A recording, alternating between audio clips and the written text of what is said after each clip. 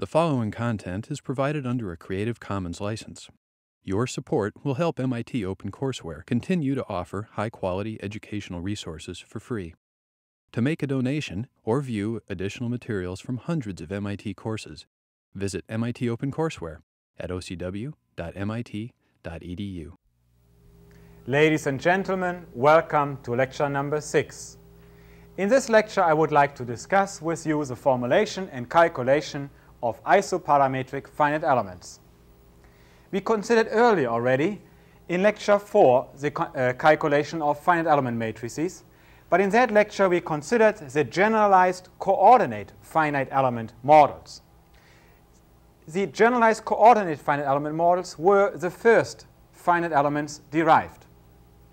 However, I now want to discuss with you a more general approach of deriving the required interpolation matrices and element matrices, and this more general approach is the isoparametric finite element derivation.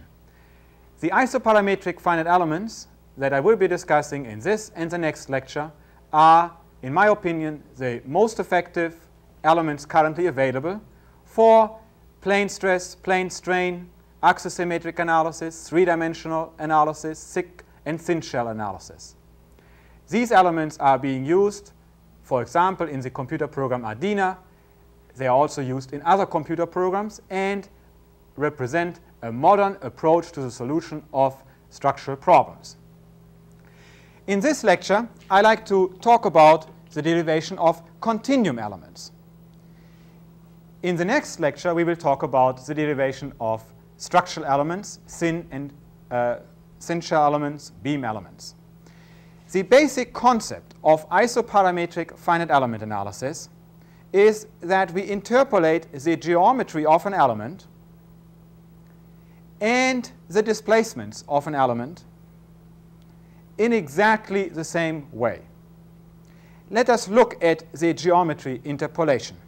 Here you see, for three-dimensional analysis, the interpolation of the x coordinates within the element, where we use the interpolation functions hi. Of course, these interpolation functions are unknown, and I will have to show you how we derive them for certain elements. The xi are the nodal point coordinates. These xi, the xi value for I equals 1, for example, is nothing else than the coordinate, the x coordinate of nodal point 1, and so on. So the xi are the nodal point coordinates for all nodes. They are given, they are input in the analysis the way we have been discussing it in the previous lecture. And if we know the hi, we have a direct relationship for the x coordinates within the element as a function of the nodal point coordinates. Again, I have to show you how we obtain the hi functions for the various elements that we are using. Similarly for the y interpolation and similarly for the z interpolation. Having derived the hi functions, we are using in the isoparametric finite element the same functions also to interpolate the displacements. Notice that we are having here the nodal point displacements ui, vi, and wi, and here we have the same interpolation functions that we already used in the coordinate interpolations. N is the number of nodes that are used in the description of the element, and in fact we will see that n can be available. It can be equal to 3, 4, 5, up to a large number of nodes, and in practice we generally don't go much further than 16. I mentioned that I want to discuss in this lecture continuum elements. Well, the continuum elements that we are addressing ourselves to are the truss element, the 2D elements, plane stress, plane strain, and axisymmetric elements, and then the 3D elements for three-dimensional and thick shell analysis. These are continuum elements. We call them continuum elements because we only use u, here of course u and v, and here u, v, and w, the displacements to describe the internal element displacements. We are only using the nodal point displacements u, uv, and uvw for all of the nodal points to describe the internal element displacements. Structural elements, on the other hand, also use the rotations at the nodal points, theta x, theta y, and theta z, in order to describe the deformations within the element, and I will be discussing structural elements in the next lecture. So for the moment, we do not have any rotations at the nodes. All what we will allow are u, v, and w displacements at the nodes. Typical examples, for example, are given on this view graph. These are elements that are available in the computer program Ardina. Here we have a truss element, a two-noded truss element. The only displacement of interest in the truss, of course, is the actual displacement here. Here we have a three-noded truss or cable element. Here we have a set of two-dimensional elements. Notice we have triangular elements here, a triangular element here. We have here an 8-node element that is curved. We can construct curved elements in the isoparametric approach. And here we have a rectangular 8-node element, straight sides, in other words. These elements are used in plane stress, plane strain, and axisymmetric analysis. In three-dimensional analysis, we might be talking about, we might be using such elements. This is the 8-node brick. Of course, each node now has three displacements, u, v, and w. This is here a higher order element, where we have, in addition to the corner nodes, we also have mid-side nodes. We don't need to have mid-side nodes along all sides. For example, here I did not put a mid-side node as an example. In fact, we could simply have mid-side nodes here and no mid-side nodes anywhere else. I will show you how we construct these interpolation matrices in the next few minutes. Let us consider, as a very simple example, a special case. And the special case that I like to look at is a truss element which is 2 units long. In other words, the length from here to there is equal to 1, and similarly the length from here to there is also equal to 1. I'm describing the element with a coordinate r that I set equal to 0 at the midpoint of the element, plus 1 at the right end, and minus 1 at the left end.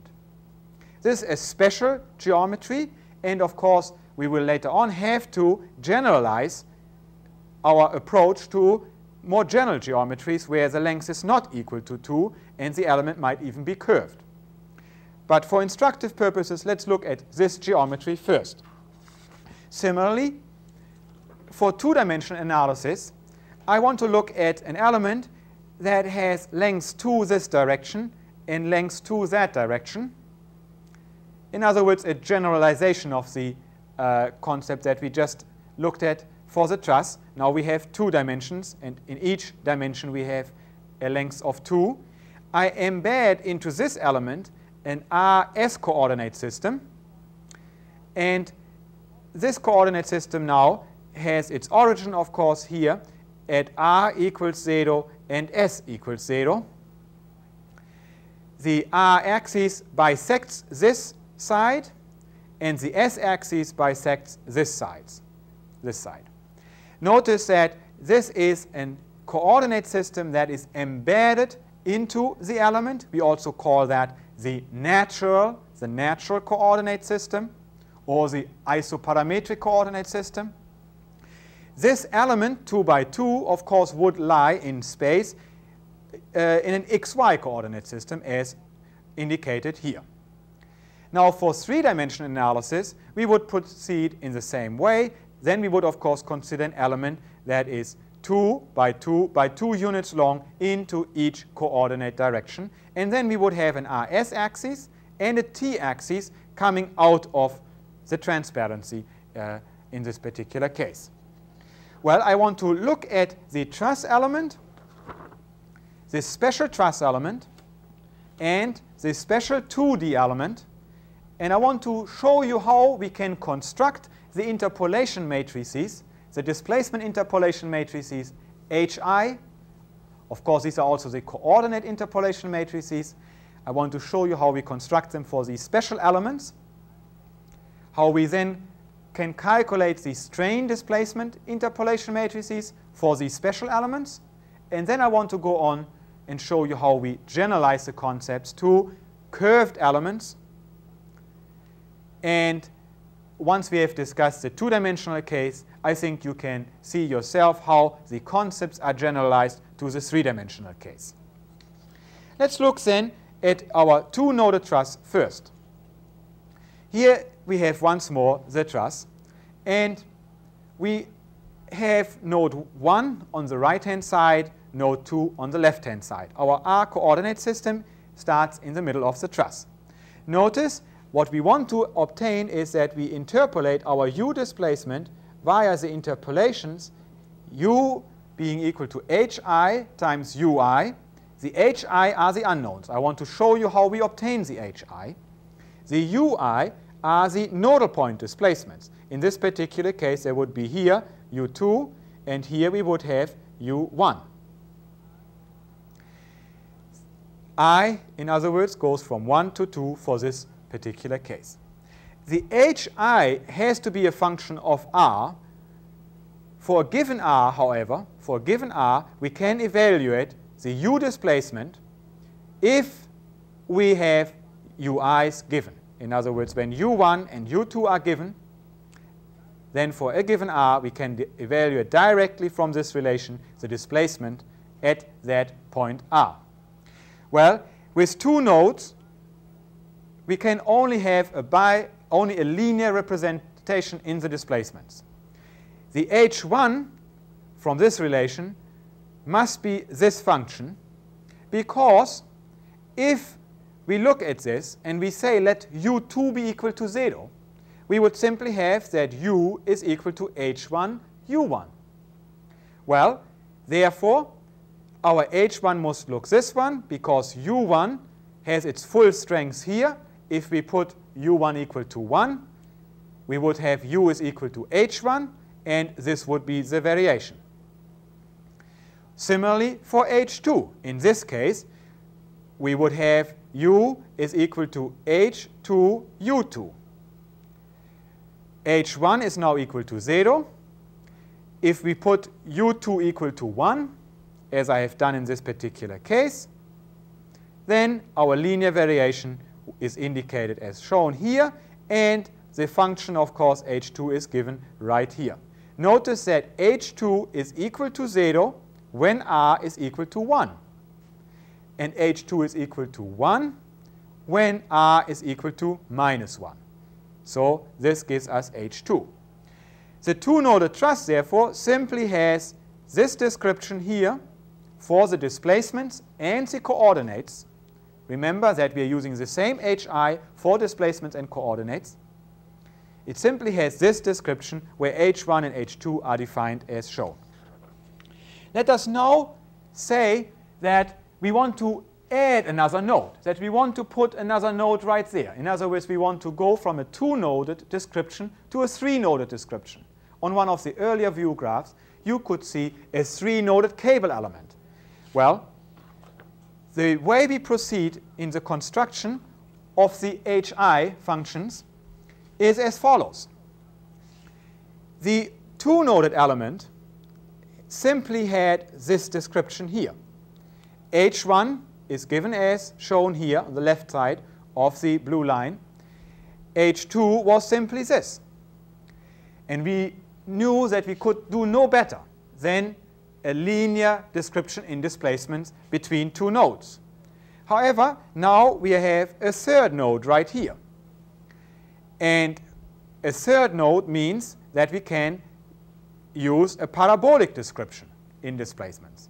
Now H3 must be equal to 1 at the third node and 0 at both sides. Why? Well, because remember, we have u now equal to hi, ui, where I equal 1 to 3. And if we put u1 equal to 0 and u2 equal to 0, we simply have u equals h3 u3, and therefore h3 is this function. And I've written it down here. When r is equal to 0, it's 1. When r equal to -1 or +1, h3 is 0. Well, so this is our h3. However, if we now look back to our earlier description of h1 and h2 for the two-noded element, we remember that we had a linear variation here, and here. This one was the linear variation of h1. Let me take here the green color to show once more what we are talking about. That was our linear variation, and here, this one here was our linear variation there. Well, now with the third node there, we recognize that at this third node, our h2, our actual h2 for the three-noded truss must be 0 here. It must be 0 here, h1 must be 0 here. Well, how can we make it 0 here? We can make it 0 by subtracting from our two-noded truss h1 1/2 of this parabolic description. And that's what I have done here. Similarly, we have to subtract it here, because then what we are doing is we are taking 1/2 of this parabola and we are putting it right on here. This is 1/2 of the bottom parabola. We're putting it on there, and that brings this point back to that point. Remember, this is equal to 1. I want 1/2 as a correction here, and that's why I take 1/2 of 1 minus r squared to bring this point back to there. This total description then, this total part, this part here, all of that together is our h1 for this three-noded element, And similarly, of course, we would have for h2, this total part here is this function here for our three-noded element. Now, the important point that I really like you to understand is that we have started off with a two-noded element description, h1 only the linear part, h2 only the linear part. We have constructed the interpolation function for the third node, and then we have corrected the earlier two-noded interpolation functions via subtracting a certain part of the third interpolation function in order to obtain the new h1 and h2 for the three-noded element. And this is indeed the actual procedure that we can use very effectively in constructing higher order elements. We are starting off with the lower order element descriptions, the ones shown here dashed with a dashed line, the linear part only, and we add in the higher order description and subtract a correction from the lower order description. The correction has to be subtracted to bring this point back to 0, because h1 total must now be equal to 0 here, h2 total must be equal to 0 here, and this way we have constructed our new h1 and h2 for this three-noded truss element. Let's look at the four-noded element in 2 dimensions now. Here we use very similar concepts. These are the 4 nodes for the element. The description along a side is just like we have been discussing now for the truss. Linear here and linear here. Notice h1 can directly be written down. It has to be equal to 1 here and 0 everywhere else. This is a function which is bilinear and which satisfies these conditions to be equal to 1 here and 0 at the other nodes. It is a linear variation along this side, and also across the surface. In other words, for a given value of r, we have a linear variation across here too. How do we obtain H2? Well, we simply have to change signs, the signs of here, the plus signs here, in an appropriate way. H2 shall be equal to 1 here, 0 at all the other nodes. Well, we see that this function satisfies these conditions. Let's put in r equal to -1. That makes this 2 divided by 4 gives us 1/2. S has to be equal to +1 at this point. We get another 2 in here. So H2 is equal to 1 right there. And it's 0 everywhere else. Similarly, we construct H3 and H4. Indeed, we can immediately observe that these signs, plus in both cases here, a minus here, plus there, minus, minus, plus, minus, these signs correspond to nothing else than the signs of the r and s coordinates of the nodal point under consideration. R and s is plus here, we have 2 plus signs here. R is negative here, we put a negative sign here, but s is positive here, we put a plus sign there. R and s both are negative here, so we have 2 negative signs here, etc. Let us now see how we construct from this basic 4-node element, which really corresponds to our basic 2-node element in the case of the truss, how we can construct higher order elements. Well, we proceed in much the same way as in the truss formulation. Here we have a 4-noded basic element, and we have added a 5th node to it. Now, let's look at this in detail. Since we now have added a 5th node here, we know that we can allow a parabolic distribution. In fact, we should allow a parabolic distribution of displacements along this side. Well, if it's a parabola along this side, for s being +1, we immediately see that this function here, with s equal to +1, this is equal to 2, knocks out that 1/2. We have a 1 minus r squared along the side, just the same function that we already had in the truss. Well, along this direction, we can only vary things linearly because we have 2 nodes only along these directions. And this is the reason why we have to put in a 1 plus s here. The linear variation is given by 1 plus s, and we also notice that when s is equal to -1, in other words, we are looking at this side, this function is 0. When s is equal to +1, as we pointed out earlier, this function here, this part and that part gives us a 1 together, and we have simply a 1 minus r squared along here. So here you can see these triangles that show the linear variation along this side. Of course, these parabolas here run really across here, but with a different intensity. The intensity of the parabola goes down linearly from 1 at this end to 0 at that end. This is our H5.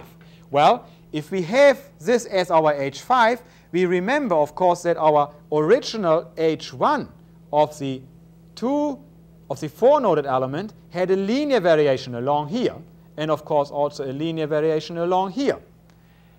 We will now have to take this H1 and subtract some correction from it in order to make this point here have a 0 displacement for H1.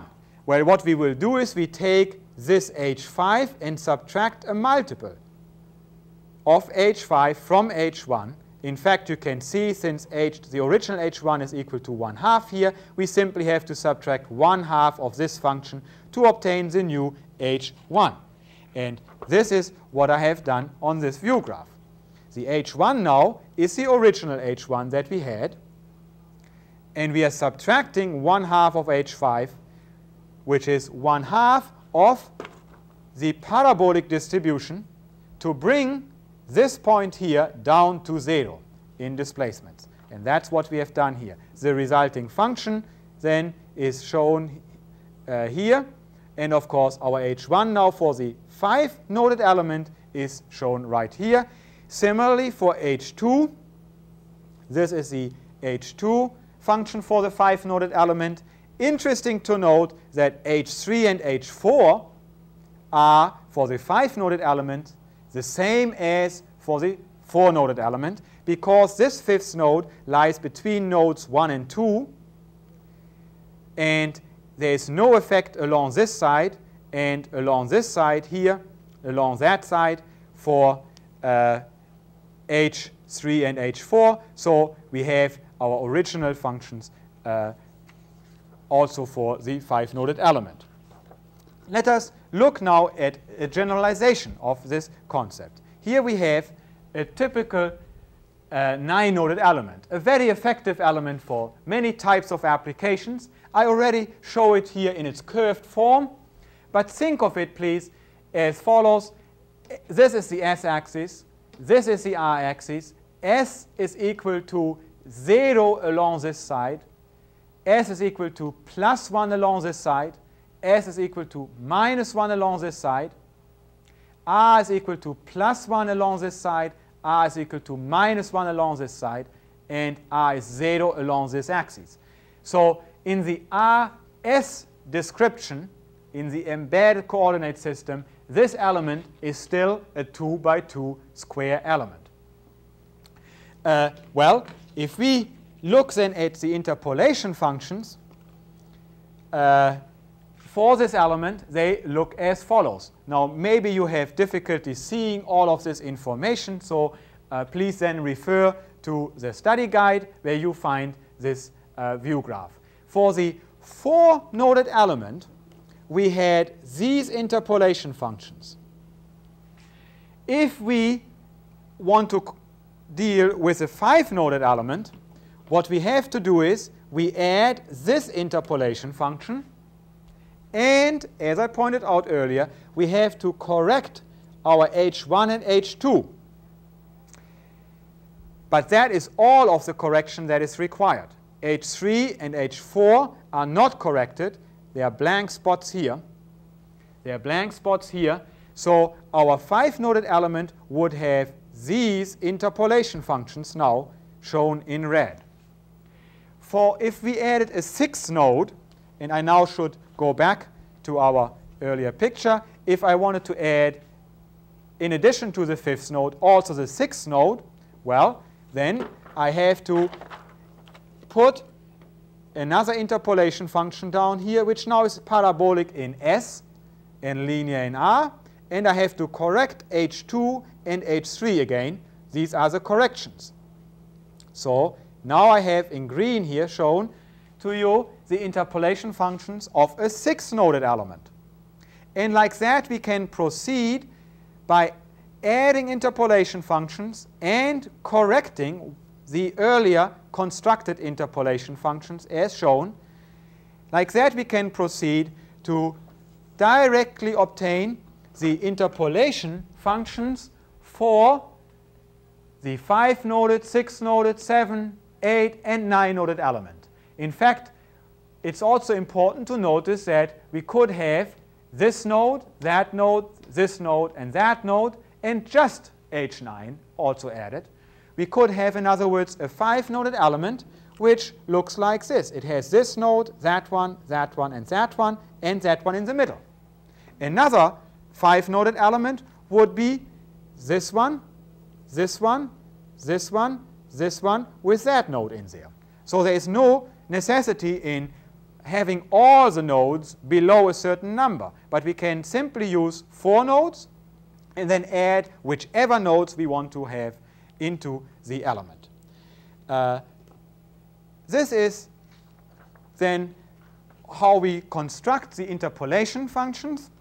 And of course, once we have the HI, we directly can obtain the H matrix, the matrix that gives the displacements in terms of the nodal point displacements. Of course, notice that the H matrix really is constructed from the HIs, and the elements of the B matrix, the strain displacement interpolation matrix, are the derivatives of the HI, or 0 and I will show you an example right now.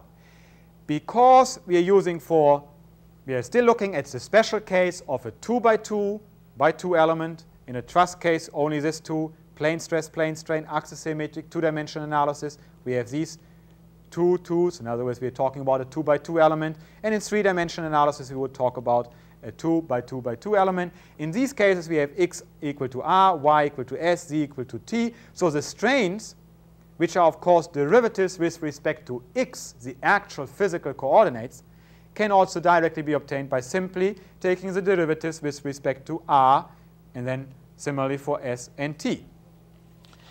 Let us look at a 4-node two-dimensional element.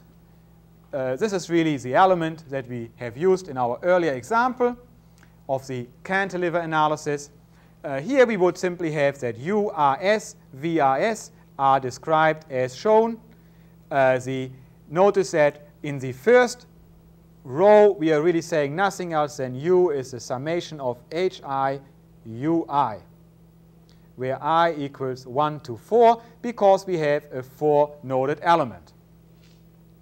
Excuse me, hi ui. In the second row we are really saying nothing else than v being the summation of I equals 1 to 4 hi vi, and all I have done is I have taken these hi's and assembled them into a matrix form to obtain our H matrix. Of course, this H matrix here, the entries in that H matrix are dependent on the ordering that you're using here for U1, V1, U2, etc. With this ordering, these are the entries. Notice there are zeros here because the V degrees of freedom at the nodes have no contribution, of course, to the U displacement in the element. Well, if we look at the plane stress case and want to construct our B matrix, remember the B matrix gives the strains in terms of the nodal point displacements. And we remember also that our epsilon xx is equal to del u del x. Our epsilon yy is equal to del v del y. And our gamma xy is equal to del u del y plus del v del x. Well, if we recognize these facts, and we also note again, of course, that for the 2 by 2 element, r is identical to x, s is identical to y, then we can obtain the epsilon rr or epsilon xx by simply taking the derivatives of the hi's with respect to r. Notice here, since u is equal to the summation of hi ui, del u del r, which is equal to del u del x, is nothing else than the summation of partial hi del r ui. And this part, of course, which runs from 1 to 4, I going from 1 to 4, I simply put right in there. I proceed similarly for epsilon yy. Now, of course, I'm talking about the v displacements, which are stored after the u displacements. That's why I'm looking here at the second column, the last column. And here we have del h1 del s, because we are talking about the derivative with respect to y or with respect to s, which is the same thing. So here we have the entries for the epsilon ss part. Now for the strain part, we are talking del u del y or del u del s, del v del x, del v del r.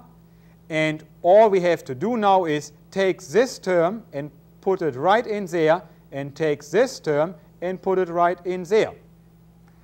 And then the last row here gives us the sharing, this sharing strain. So this is our B matrix for the special 2 by 2 element. It is constructed in a very simple way. The hi, of course, are known, and if we had 5 or 6 or 7 nodes, we would proceed in exactly the same way. All we would have to do is include, of course, additional columns in the B matrix that would give us the appropriate entries for the strains generated by the additional nodal point displacements. let us now look how we can generalize these concepts to the element that is not anymore in the physical x and y space, 2 by 2 element. In the physical x and y space, this element, a 4-noded element now, might look as shown here. However, what we do is we still deal with the r and s coordinate system embedded on the element, where r and s are 1 here, r minus 1, s plus 1 here, r and s both minus 1 here, r plus 1 here, and s minus 1. So in the natural coordinate space, the RS space, we still have a 2 by 2 element. The interpolation of the displacements, therefore, the interpolation of the displacements, even for the distorted element, is exactly still as shown here, provided, of course, we are entering orbits with the appropriate r and s. H1 is a function of r and s. So if we look at a point in the general element, here, for example, such a point, of course, that point has a specific r and s value.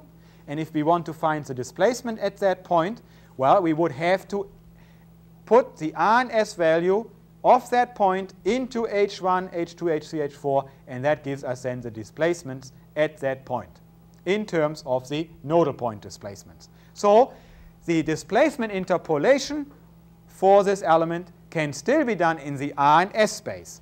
However, difficulties arise, or additional considerations, I should say rather, arise when we talk about strains, because the physical strains that we have to deal with are, of course, derivatives with respect to x and y, and not r and s anymore. Well, so what we have to do is use a Jacobian transformation. What we want are the derivatives with respect to x and y. What we can find easily are derivatives with respect to r and s on the displacements, because the displacements are given in terms of r and s values. So remember, u is equal to sum of hi ui, and the hi, of course, is a function of r and s, so we can directly find derivatives with respect to r and s of u. What we cannot find easily are derivatives with respect to x. This is the relationship that we use. It gives us a transformation from derivatives of x and y to derivatives r and s.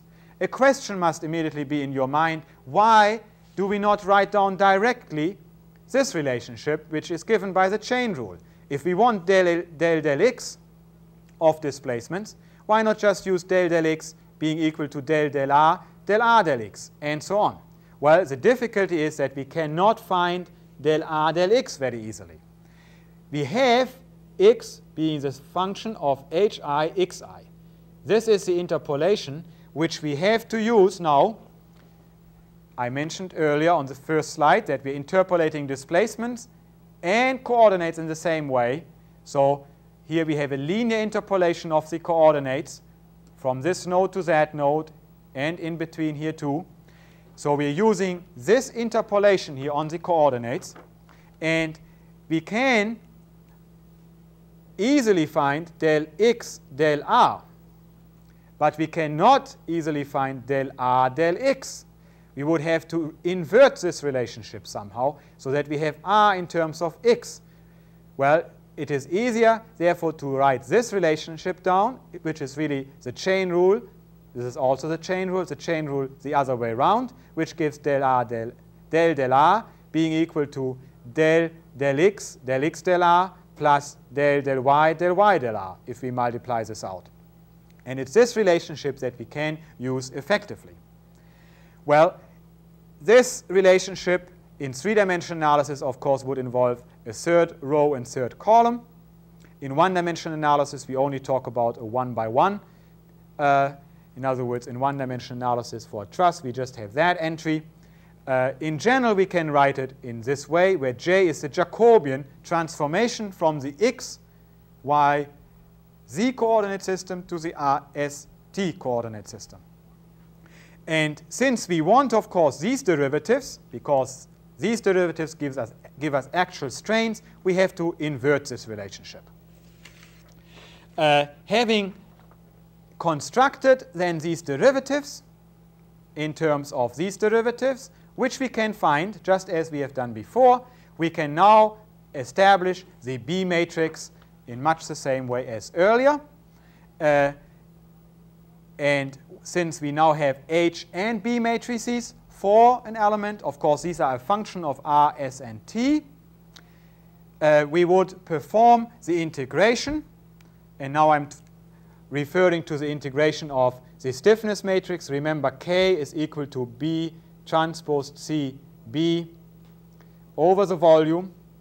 Now notice that since the B matrix that we're using in here is a function of R and S in a two-dimensional analysis, and R runs from -1 to +1, and S runs from -1 to +1, we now have to use a transformation also on dV to integrate over the RS volume, and that integration and that dV element then is expressed as shown here, and that of course is given to us from mathematical analysis.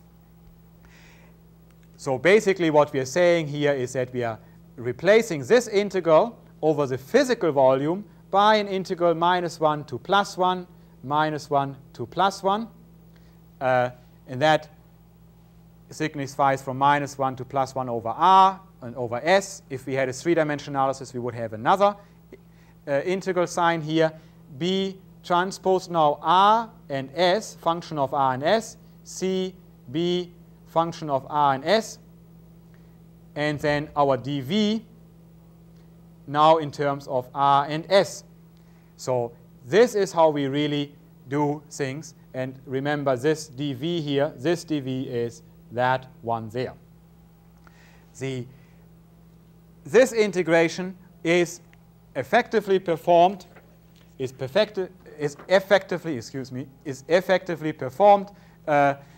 using numerical integration, and I will discuss that later on.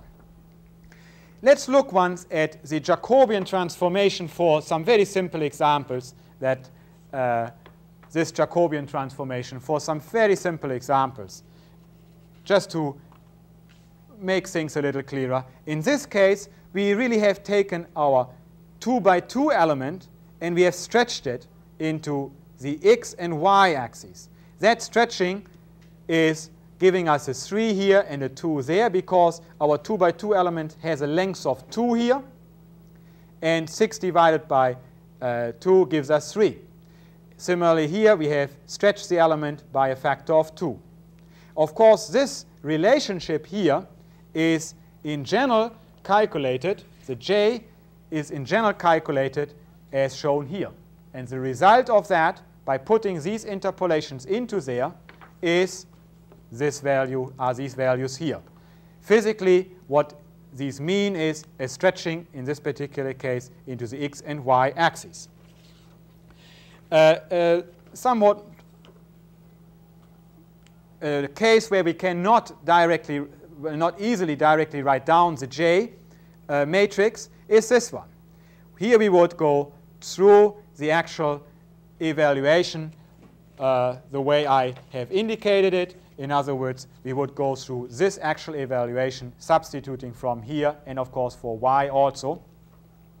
And this would be the result. Notice that we now have a stretching here of 3, compression from a 2 length to a 1 length. Therefore, we have a 1/2 here. And there's also an angle change, and that gives us the off-diagonal element here. Another interesting case here, as an example, we have the same length here, 2, same length here, but a distortion in the element because this node 2 has come down from there to its midpoint.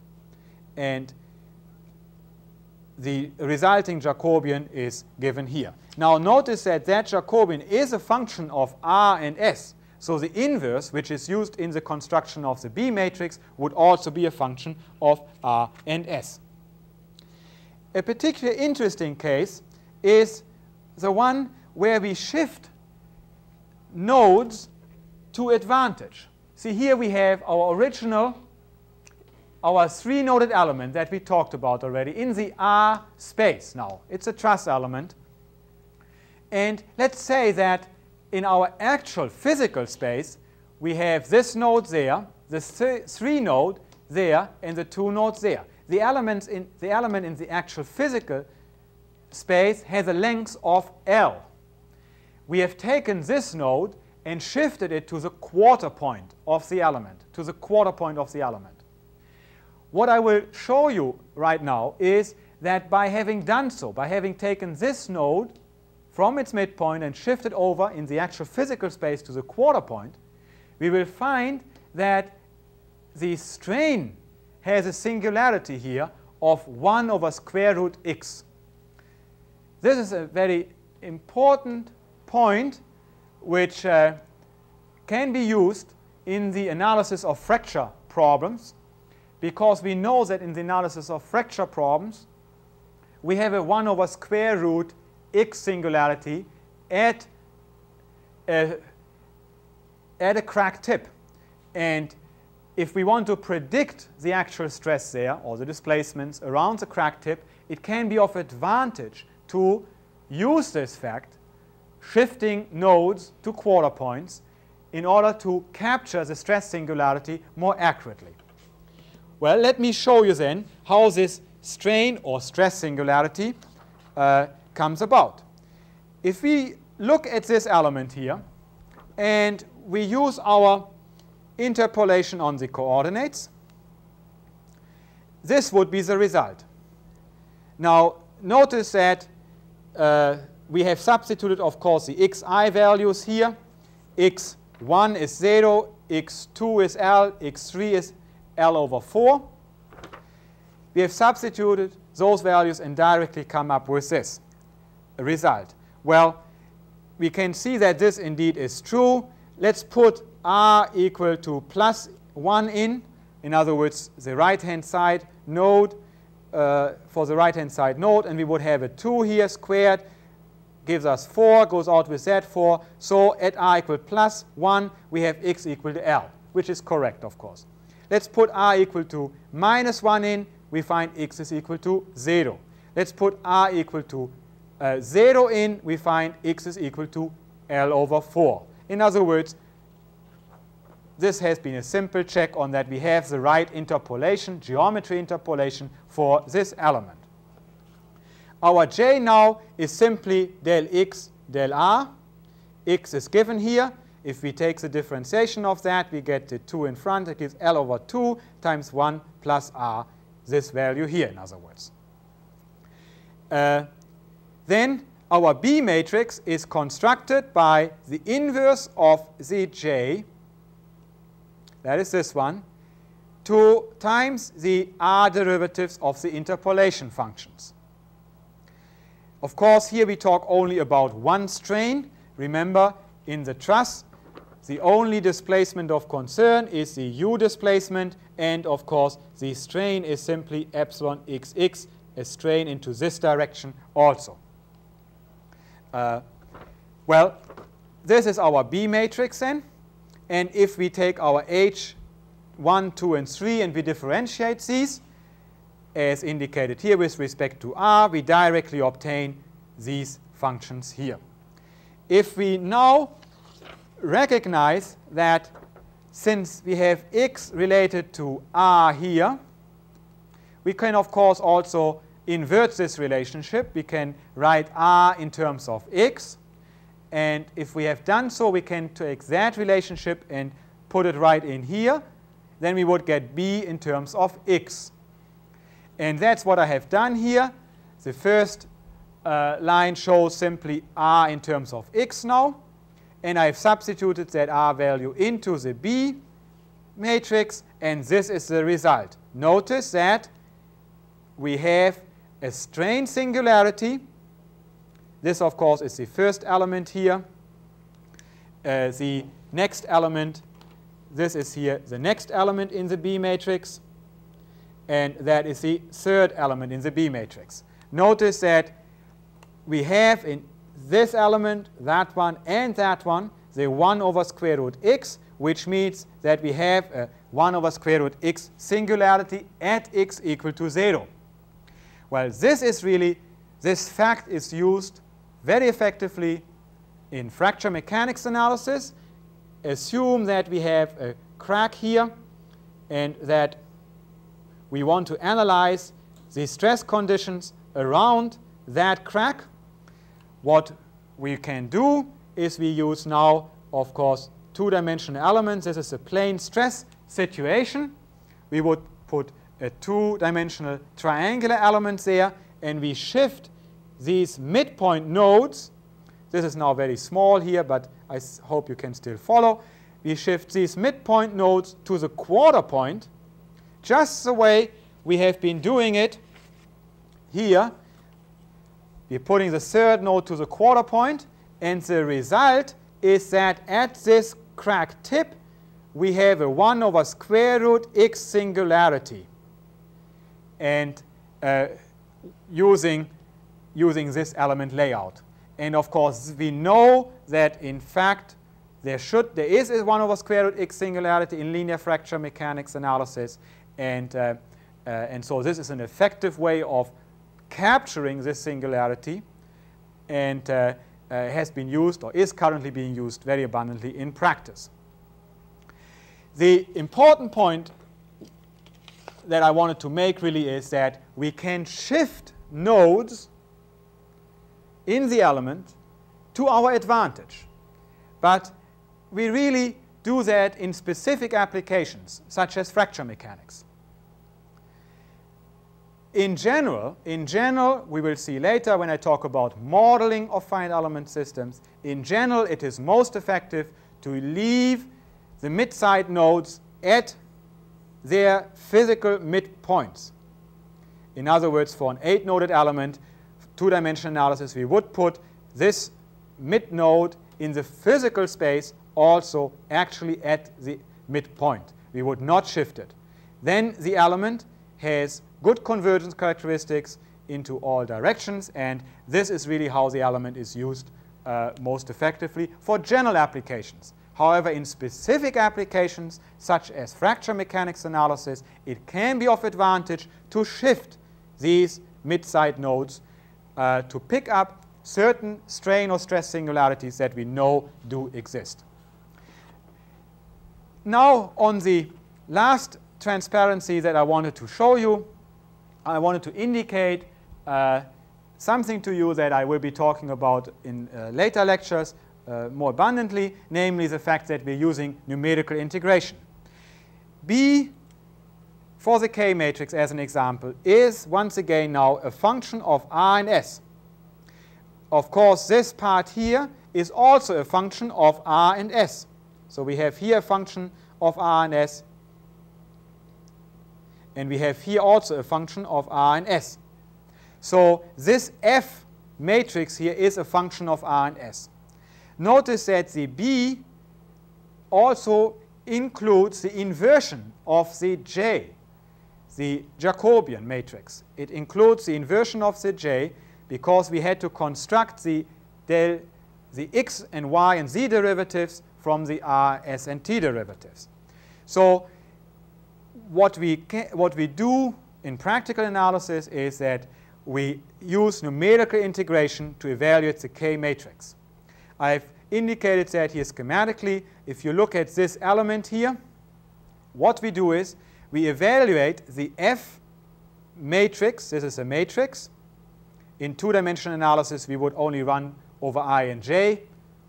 I is this direction, J is that direction. In three-dimensional analysis, which is in general analysis, we run I, J, and K this way. We evaluate the F matrix here at specific points, R, S, and T, T now being this axis, and then multiply that F matrix by certain weight constants and sum these contributions over all I, J, and K in order to obtain an accurate enough approximation to the actual stiffness matrix. Of course, the order of approximation with which we obtain the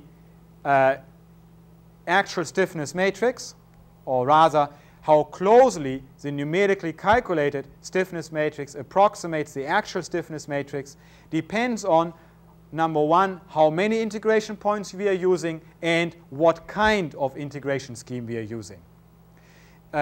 These points here correspond to the Gauss numerical integration. In this case, for two-dimensional analysis, we would use a 2-by-2 integration. In other words, I and j would both run from 1 to 2. K is not applicable, and we would have altogether 4 evaluations of the f's here.